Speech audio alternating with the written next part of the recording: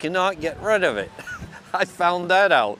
The humble lighthouse, now owned by a designer from New York City, attracts some high-wattage personalities. There's been some interesting people come here to visit. I've met Martha Stewart and had some experiences with Martha Stewart. Regrettably, Smith is struck by a sudden attack of discretion and clams up on his celebrity dish. Still, if the glitterati make an occasional appearance on this rugged coast, it's the region's raw, unadorned beauty that's the real star here on the Schoodic. I would say Schoodic Peninsula as it is now maybe was a little bit more akin to how Mount Desert Island was maybe 20 years ago. This is the best part of the whole Acadia Park. Don't you find it very peaceful over here? Okay, time now for the ongoing pronunciation debate. You heard the park ranger say Mount Desert, correct?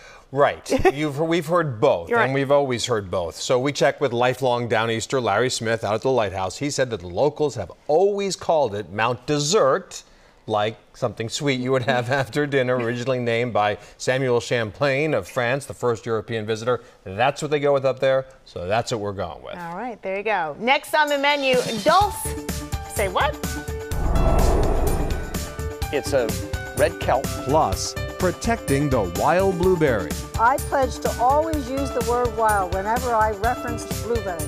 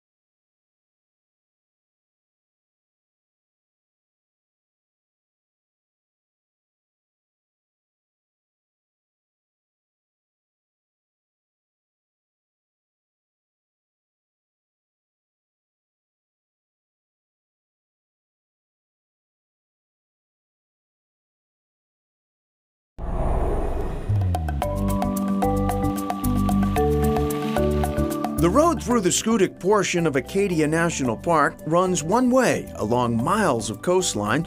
For visitors, that means there's no avoiding the pickled wrinkle. It's kind of nice that the national park is a one-way loop and you drive right by here to get out. There's nothing to eat or drink in the park, so people come out hungry and thirsty, and this is the obvious stop.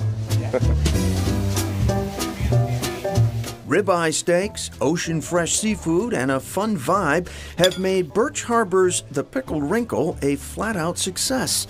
And its curious name? Yeah, we thought of the name a few years before we bought the place. When Montana-born Jesse Christensen moved here to his wife Sarah's hometown, he found out pickled wrinkles are a thing. Sarah is a lobster fisherman's daughter. She's always been into pickled wrinkles, which are kind of a byproduct of lobster fishing. A wrinkle is the local name for a carnivorous sea snail, which often finds its way into lobster traps. In the poorer days of Maine, they pickled them to preserve them through the winter, and kind of little protein-packed morsels, and it's become a local delicacy now.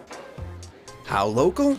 Very local. It's very down east, even an hour and a half away in Bangor. People don't know what pickled wrinkles are. At first glance, the offerings might seem a bit more traditional at Joe Young's place. It is, after all, the classic Down East tableau. That's a good oyster. A picturesque harbor, traps stacked high, and picnic tables loaded with lobster, crab, and dulse. It's a red kelp. I'm wondering if you would like to try some dulse. This is a red kelp. Joe Young is a bit of an ambassador when it comes to dulse. After all, he cultivates the seaweed alongside his oyster beds in the milk pond behind his home in the Schoodic village of Korea. Dulse, to me, is delicious. But dulse isn't the only unusual item served up here. There's history as well. I opened a little gallery here in my fish house, and that was 2009. Actually, the gallery came before the restaurant. Young, a lobsterman, wanted to display the historical photographs of his late aunt, Louise Young. An accomplished photographer, Louise ran with a sophisticated crowd, including famed American painter Marsden Hartley, who lived with the Youngs in Korea for 3 years. Only one problem with the gallery: no one came. Young's wife suggested adding food. And she was right, actually. So we started in 2010. We had a hot dog cart, 2 tables. Then gradually word of mouth went out. Now we seat about 100 people. After 40 years on the water, Young is now grounded, a full-time restaurateur in this remote corner of the Schoodic. Oh, and it's given this lifelong lobsterman a chance to try some new foods. I never ate lobster until 2010 when we were going to open this place. My wife said, you got to eat a lobster roll to know what they're like. But I love it. I love it now. For dessert? Well, though not technically on the Schoodic, it's hard to resist making the half-hour drive to revisit one of our favorite stops ever, Wild Blueberry Land.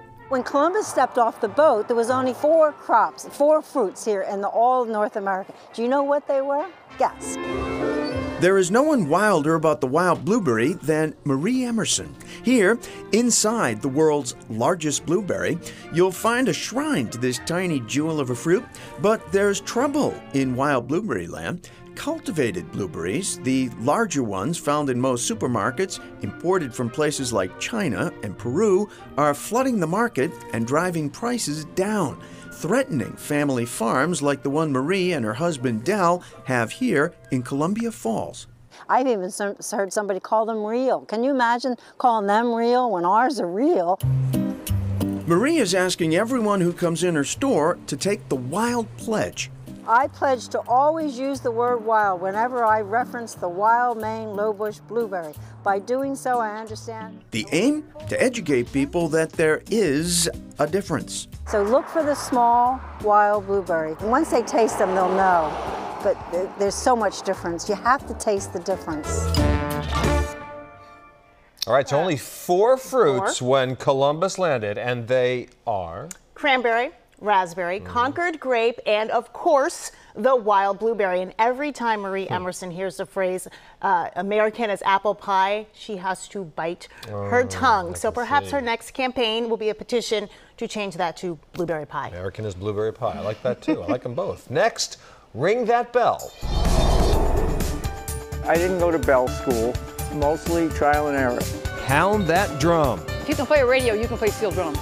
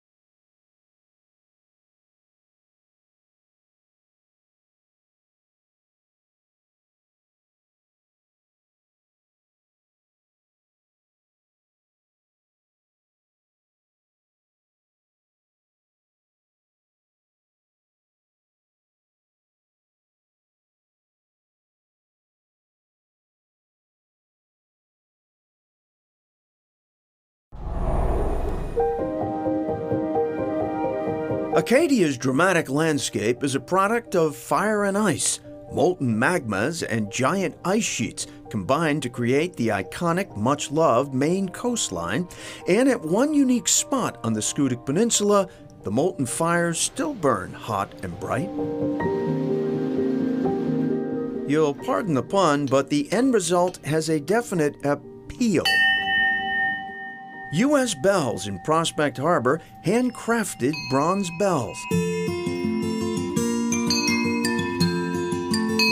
Dick Fisher started off making primitive cowbells sold from a pushcart in Copley Square back in the 70s. Before long, he moved on to wind bells.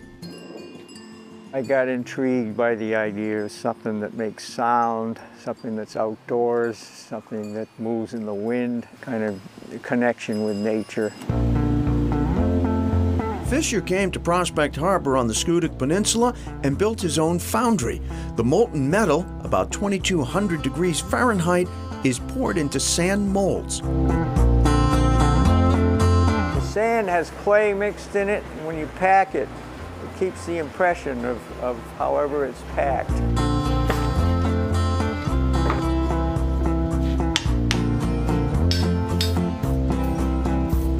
Fisher's work has grown more sophisticated, from tiny dinner bells to heavy ship bells. His biggest sellers, the wind bells, with their unique design, the mahogany clapper placed outside the bell.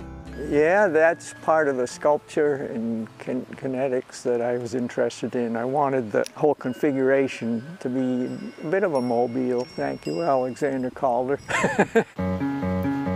Creativity seems to have reverberated out from Fisher's bells. Also on the family compound, son Tim and his custom woodwork. Daughter-in-law Liza creates pottery in a giant wood-fired kiln, and wife Cindy is a quilter. Collectively, they call themselves Watering Cove Studios. Meanwhile, Dick Fisher continues to tinker with new shapes and designs, always seeking a more perfect, sweet, clear tone. I didn't go to bell school, mostly trial and error. We turn now from brass bells to a full metal racket. Makes you smile. Yes, it makes you smile. Flash in the Pans, a local steel drum band based in nearby Blue Hill. Every Monday night during the summer, they pull out the pans and put on a bangin' party.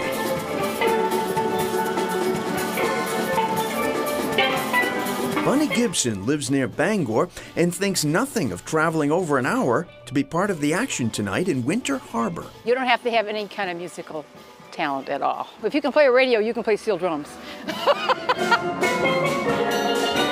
Flash in the Pans, an unlikely Caribbean export that's become a perennial favorite here in the Pine Tree State, thousands of miles from the nearest palm. Isn't that funny? Yeah, it's amazing how popular steel pans are in Maine. I don't know, maybe we're all dreaming of warmer places. Mary Laurie is with Schoodic Arts for All, sponsors of the concert tonight at Hammond Hall in Winter Harbor. The historic structure was slated for demolition when Schoodic Arts for All came up with a better idea. So we stepped forward and said, we want it, and we're going to fill it with performance and art and exhibits and activity. And so that's what we did, and it's really been an anchor on this end of town.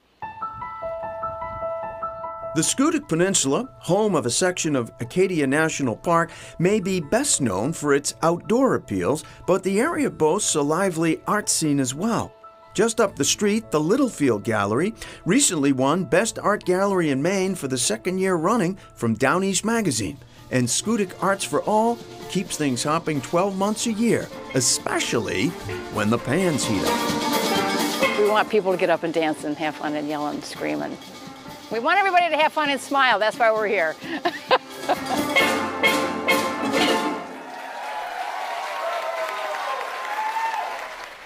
That's awesome. And Schoodic Arts for All is celebrating its 21st year this summer, and they're going big. They're having a big celebration. Yeah, their annual festival begins on July 29th. It's a 2-week festival. They have workshops, they have performances, live performances. It's music, dance, theater, film. It's quite an event, and they're looking forward to it. All right.